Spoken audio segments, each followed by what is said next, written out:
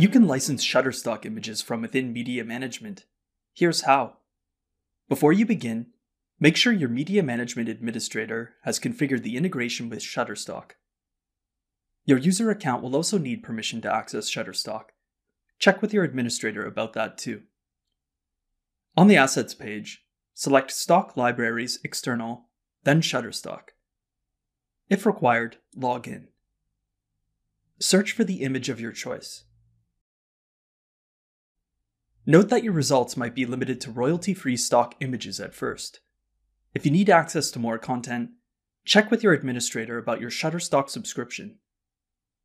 Filters can help you narrow down the results by image type or orientation. When you found the perfect image, select it.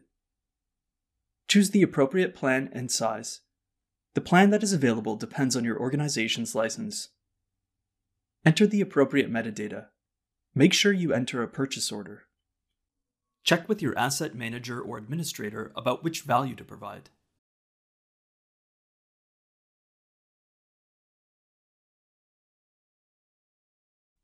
Select License. Now you can import the image into your Media Management asset library. Choose a property template. To import Shutterstock metadata into Media Management, choose a template that includes the Shutterstock metadata fields. If you're not sure which template to choose, check with an asset manager. Optionally select a folder.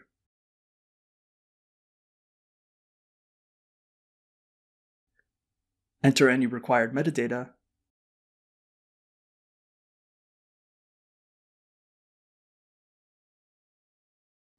Confirm the appropriate security policies are applied.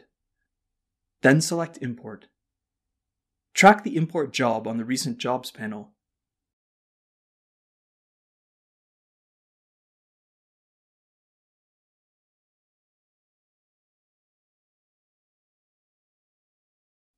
Now that the asset is in Media Management, you can treat it like any other asset. Search for it, add it to a collection, and more. And if you selected the appropriate template, metadata from Shutterstock has been imported too, including searchable keyword tags. And that's how you can access Shutterstock images in Media Management.